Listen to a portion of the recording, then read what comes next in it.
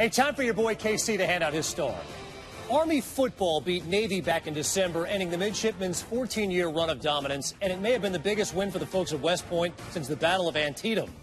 So while the thirst to beat Navy at anything is unceasing, they haven't been as delirious in the weeks since. That doesn't mean they're not savoring every drop of what went down today in Annapolis. Navy led Army by 25 with just under 13 minutes to go before the Black Knights of the Hudson staged a tactical comeback Eisenhower, Grant, MacArthur, and Patton would have been proud of.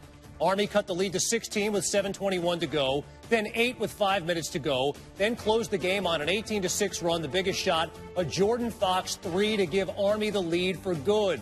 From 25 down to a 71-68 win. It's tied for the biggest comeback in D1 play this year. It's also the biggest comeback in Army-Navy game history. Somewhere Custer is smiling tonight. Huge win for first-year coach Jimmy Allen. But aren't they all when they're over Navy? The Army men's hoops team. My stars of the night. America's star coming at you when SportsCenter continues.